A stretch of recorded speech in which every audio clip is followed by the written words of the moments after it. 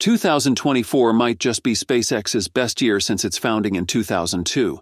Musk started SpaceX with an ambitious goal, making rockets reusable and turning humanity into a multi-planetary species.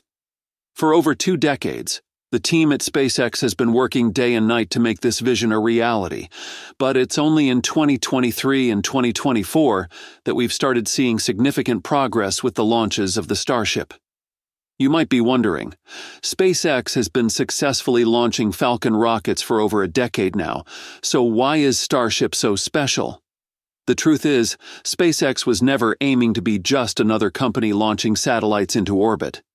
The sole reason they got into the satellite business, particularly with their Starlink program, was to fund their much larger and more ambitious Starship program.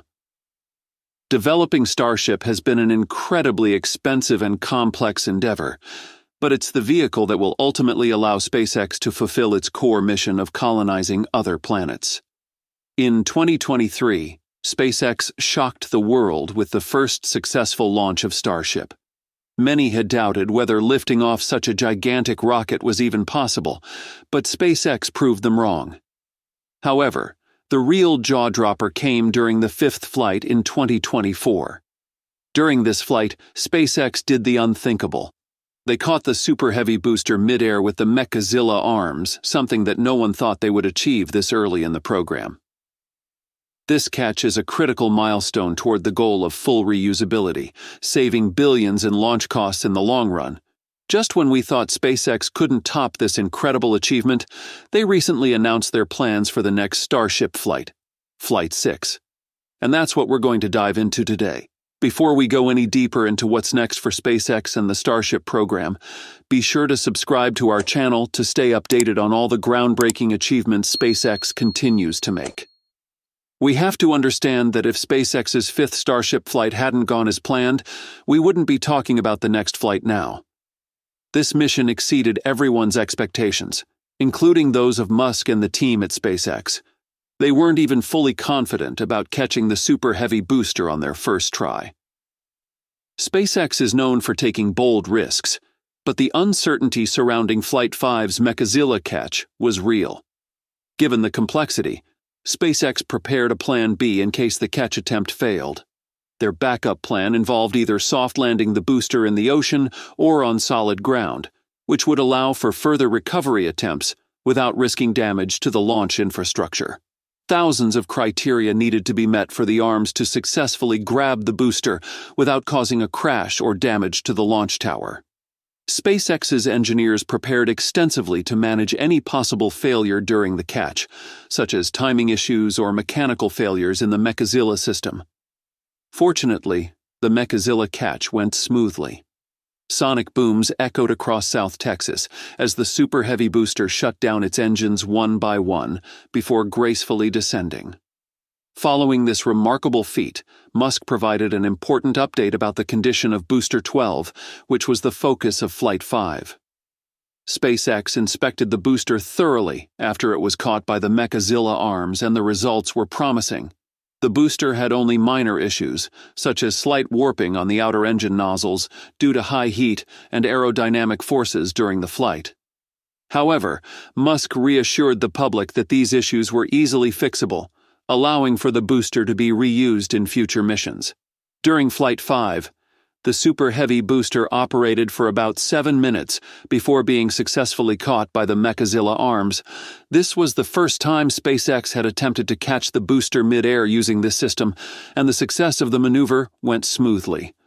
After about 2 hours and 38 minutes, the Mechazilla arms began lowering the booster back onto the orbital launch mount, and within 3 hours of landing, Booster 12 was securely placed back on the pad. Not only the booster, but the upper stage also performed almost exactly as SpaceX had planned. Following a flawless ascent powered by all 33 Raptor engines of Booster 12, the booster completed its mission, and the upper stage took over as expected. The transition utilized a method called hot staging, where 3 engines on the booster continued firing briefly as the Starship upper stage ignited its own engines. This technique increased payload capacity by about 10% and improved overall mission efficiency.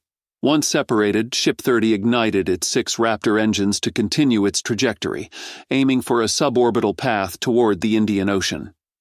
Despite a few challenges during the descent, including minor burn-through on one of the forward flaps, the re-entry system worked better than in previous flights.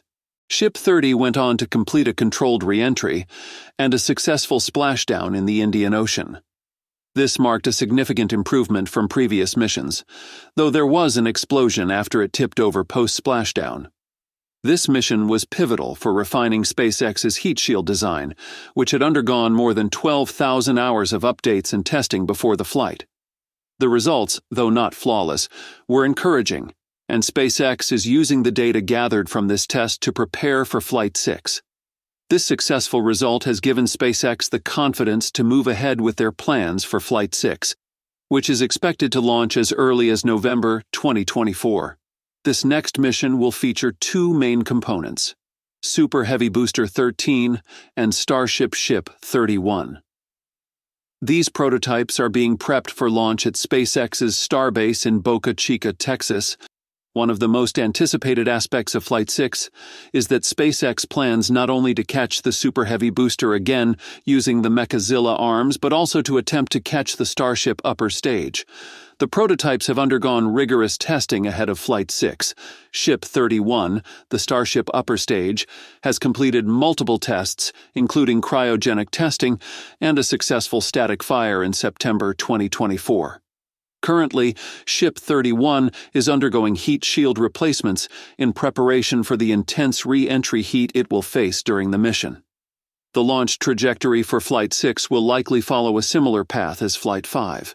The Super Heavy booster will perform its job of propelling the upper stage to near orbit, after which it will return to the launch site for another mid-air catch attempt using the Mechazilla arms. However, the real innovation comes with the attempt to catch the Starship upper stage.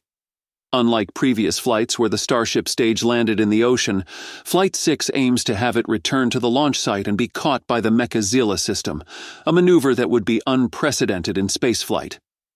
Regulatory-wise, SpaceX secured FAA approval for both Flight 5 and Flight 6 under a streamlined process, allowing them to focus on the technical aspects of launching and recovering their rockets. This regulatory approval, combined with the positive findings from the Booster 12 inspection, means SpaceX is gearing up for another landmark mission. For those who didn't see the Starship launch in person, I've got a surprise. You can still experience it with a realistic Starship model made just for our loyal viewers. Since you've watched this far, we know you're one of them. Head to the link in the description to grab yours now and relive space history. Thanks for watching, and we hope to see you in the next video.